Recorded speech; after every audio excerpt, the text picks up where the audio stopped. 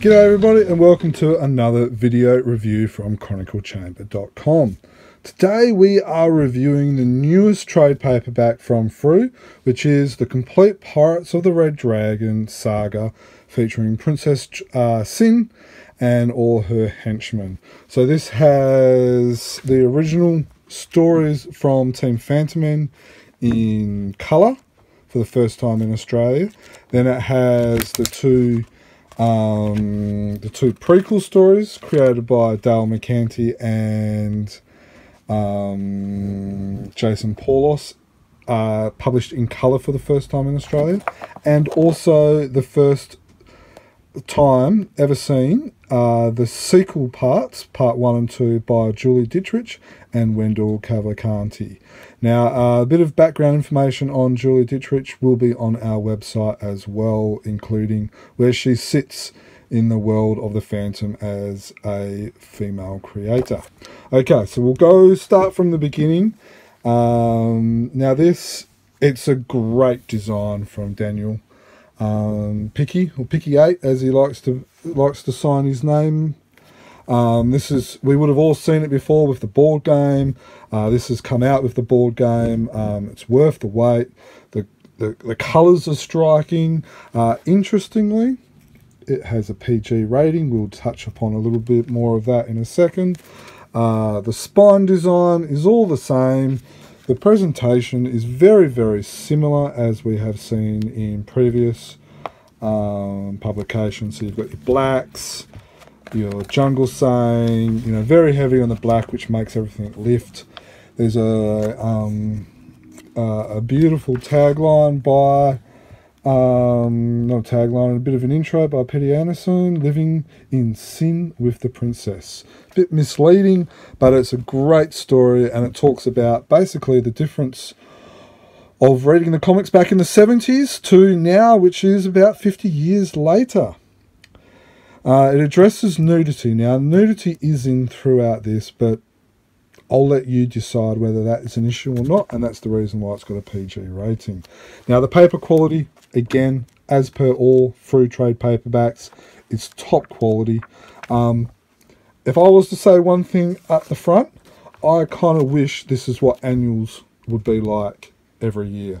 Maybe if they produced an extra trade paperback and skip the annual, I would be happy, because this is exciting. This is exciting to read, even though I've read half the stories before. Okay, so what I'm going to do is I'm going to quickly go through each story, and then we'll go from there. So, story 1, Jason's colouring. Now, Jason's colouring for his stories is top-notch. It matches it amazingly. Straight up the front, I'm not sure about the Phantom shooting the horn off a rhino. Rhinos are endangered. How about nicking him on the ear, or riding alongside the rhino and then jumping off and holding his ears and veering him away from the Jungle Patrol man? Might have been a little bit more, dare I say it, politically correct. I remember there was a story where there was an old jungle saying where the Phantom would shoot fleas off a warthog. So, maybe that might be a little bit better. Alright, I think I said this in the review, but Taina Meanhart, who is the miner, a bit of a shout out to a famous WA person. And page 23. What I love about these stories, this story that Dale has done, is that he's adding character to these secondary characters. Just back here, Abbott Point in Australia. I'm not sure if Dale is a fan of an ex-Prime Minister or not. I love about, getting back to this, I love how Dale and Jason are exploring stories with Waldo and Orca, and it works well. Another thing that I like is these intro pages that break up the stories. It works well. Jason's stories have these beautiful big panels as well, which work very well. Interestingly, there's this one, which is part 2, which is the cover. but it didn't work. It didn't have it on part 1. Now, personally, I prefer this than the cover that we saw before, so I think it's a wise choice. One of the other things that I like about this, apart from delving and developing the characters of the secondary characters, is that we see Devil and Fracka behaving like heroes in their own right and being standalone characters rather than just bit characters, so it's quite good. Now, one thing I thought that was interesting is on top of here on page 47, he's talking about how he's run out of I used all my gunpowder to create that flaming coal skull. Now, this is probably a problem that we see in a lot of Phantom stories, is that he doesn't carry around spare magazine clips. In a story by Tony D. Paul and Mike Manley, he actually carries around some extra clips, so maybe that could be something that gets carried on a little bit more. Okay, so now we're going into, this is another cover, this is the original cover from Antonio Lemus.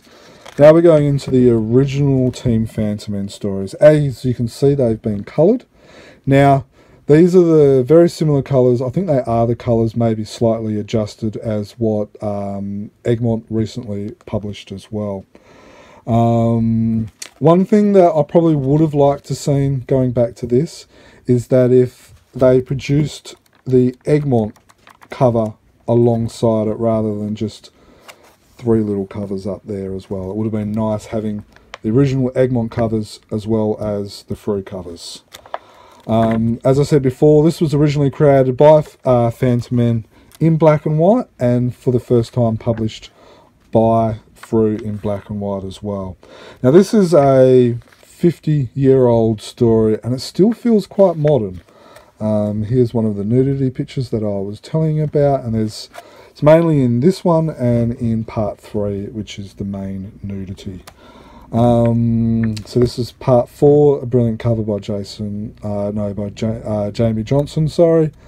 In this story, Diana and the Phantom are perhaps captured a little bit too easily. In page 116 is a good example where they're just kind of get caught a little bit easily. But, you know, it's a good story, just sometimes maybe caught a little bit easily. Okay, part 3 of the original saga, which is story 5 of this trade paperback. Brilliant cover by Chris Wall. Now, this is the part here that was the genesis for the board game. You can learn more about that if you listen to some past podcasts with Chronicle Chamber and the creative team from the board game. Alrighty-o. So, now, on page 20, starting from 29, 30, and then there's a couple of pages, there's a whole new girl villain team called the Mumba. Now, it would have been great if, or it's a special force of females, it would have been good if, whether we see these again in the next part or we see them in another upcoming story, but it's a great opportunity that kind of feels missed, that they haven't really been, we don't see them again. You know, so we got the Phantom doing a fairly miraculous escape, as he tends to do. Some more hair, some hair raising escapees, and then we've got probably the main parts of the nudity, where Princess Sin shows her insecurities and asking the Phantom if she is attractive, and the Phantom's doing his best thing by trying to look away. I'll let you be the judge whether that's necessary or unnecessary. In my personal opinion, I think they needed to keep it, because a lot of fans don't like stories being edited and censored, and if that was done, it might have put a bit of a negative spin on it. So I think it's easier to be done. Easier to be kept and then to go from there. One thing others will argue is, did the Phantom really need to give her a kiss? You know, he kind of has a bit of a soft spot for girls on their deathbeds. Susie from The Governor and Susie is another one that kind of rings a bell. Okay, so now this story here, story 6 and story 7, which is the parts by Julie Dietrich, drawn by Wendell Cavalcanti, lettered by Frank Schultz, and edited by Glenn Ford, and also coloured by Ivan Peterson. Now these are new stories that have never been, what would you call it, never been seen before.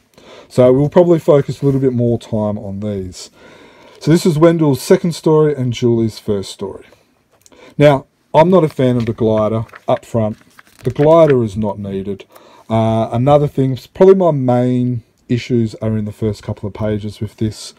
You know, and then in here it's got, here's an almost mythical protector of Benguela. We have to use our local tribesman to call him. He's known as the Phantom. That's all well and good in theory, but the Phantom isn't Batman. He's unknown. He works in the shadows. It would have been better if it was the Jungle Patrol instead of the Benguela Coast Guard, and then they had contacted the unknown commander. That's just a little bit of thing that I personally, as a Phantom fan, would have preferred. The artwork, you can't fault the artwork. So, you know, and then the glider. Why does the Phantom need the glider? He could have used the Mora tribe, you know, could have gotten there better, and I don't know. The glider just seemed a little bit gimmicky, a little bit Batman-y for my like. Or even the Waga could have asked for the Phantom, could have been another one as well. Wendell has great big panels. This is the first time I've seen his work in colour. First time we saw it was in black and white in Drakon, and it was very, very gritty. These stories, again, this is very gritty, but it works well in colour. Wendell and Ivan have done a great job in here. Now, one good thing about these stories is that the Phantom gets hurt. In this one, the Phantom gets bitten. In the last one, the Phantom got attacked, got stabbed. Sorry. So it's kind of good to see the Phantom getting injured, and and stuff, because it just adds another element to the story, and that it's kind of hard for the Phantom to get away. Now there's one negative. If I had to draw another negative, this 2-page spread here, I love the 2-page spread, but it's not exactly clear that you got to read across the page. You know, maybe just little arrows could have made it a little bit more clearer for the dumb, or for the people that aren't paying attention, that you got to read across and not going like this. Now, there's another thing here on part 2 where this guy gets eaten. Now, it's quite adult. I don't have a problem with that. What I'm not sure on is this a pirate, or is this one of the guys that he rescued originally? So, I'm not really sure on that. It's not really clear, if you know what I mean. Okay, this eel. Do eels like this actually exist in warm, tropical locations like Benguela? I'll leave that up to the people that know a little bit more than me, but maybe a shark would have been better than an eel. I love these big panels, just like this panel breakdown as well. Brilliant drawing by Wendell. Ivan's colours in this are great. Now, Ivan, majority of the time when he's done colours for Frew, it's always for the classic stories, majority of the time. But this is a modern story, and his palette is very modern, and it fits very well with this as well. So Ivan's done a good job with that as well. Now, on here, maybe we are going to see more parts, but it says here, 7 secret mansions. So maybe we're going to see, maybe the Phantom needs to go through and identify some of these 7 secret mansions, and maybe, just maybe, this is where he can battle the all-girl band that Princess Sin has trained up as well. That will be kind of cool. I've got another favourite page coming up here. Just this here. Just these big panels. Just brilliant panels. There's no words. You don't need words. Just action. Good work, whoever, whether that was a directive from Julie or whether it was Wendell, or whether it was the editor, but this is good work. I really do like that. Now, the ending. I'm not really sure about the ending either. It kind of just ended. The Phantom escaped, and then that was it. Like, how did he get off the island? I don't know. Some people may like that abrupt ending, and then it kind of just fitting nicely, but I don't know. It just left me a bit empty and maybe wanting more. Maybe that was the design of the writer. But and then the tooth being in the leg. It just, I don't know. It felt like, it felt just a little bit wrapped up too nicely for my liking. Will Princess Sin come back? Will the Phantom have to go through these 7 other locations? Will he have to battle more people of Princess Sin? I hope so. However, maybe some people might think that it's a little bit long in the tooth. This is a great, enjoyable read. You got to remember that the first 3 parts, which is story 3, 4, and 5, came first. 50 years later, we got story 1 and 2 and story 6 and 7. The creative team have done a brilliant job in matching the stories to match those original 3 and making the stories kind of merge and read very well. So they've done a good job with that as well. If I had to pull negatives, it would have to be with stories 6 and 7, and it was probably more to do with the plot lines of it. Just some of the plot just didn't really sit with me. But that's probably the only negatives I really have. Positives, the paper quality is amazing. The colour is amazing. The art by all the creative teams from George Bess, Jason Paulos, Wendell Maccanti, the cover artist, Daniel, the original ones as well, are amazing. The stories are great. They're edgy. They put you on your edge of your feet. You don't really know what to do. They're kind of adult. You know, Princess Sin is stabbing the Phantom with a knife. He's getting attacked. Princess Sin is an memorable villain. In our podcast with the top 10 villains, she personally was in my top 10. So overall, you have to be a fan of this. Yes, the trade paperback could have maybe come out a little bit earlier with it being delayed, but you're not going to be disappointed with this. If I had to give it a rating out of 5 good marks, I would have to give it a 4.5, and it'll be very, very close to a 5 good marks out of 5 good marks. The only negatives are probably to do with maybe a little bit more these could have been a little bit bigger and in the 3 stories, and some of the plot holes in the last part as well.